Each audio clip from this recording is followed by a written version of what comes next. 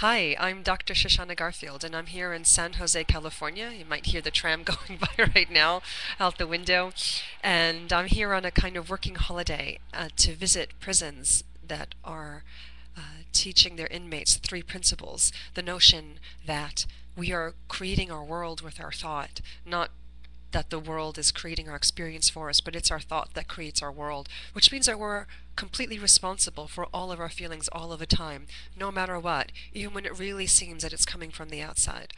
And these guys, some of who had been in prison quite a while, others who have just come in, were really in a community together. The class was large, and they were really supporting each other through listening more deeply, getting it more deeply, living it more deeply, especially with each other.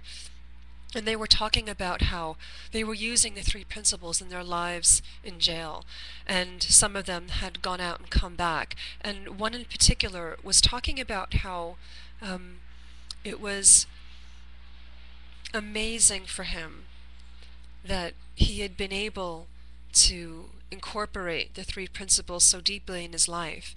And even though some things had happened, obviously it's confidential, that led him to be coming back, he was aware that it was his thinking that went awry, that it wasn't anything from the outside, it was just his thinking, and that he could do it again. It wasn't any guilt about it. And there's more to talk about, but I'll leave this here for now, and I'll tell you another story in a minute, but in another video. Okay, bye for now.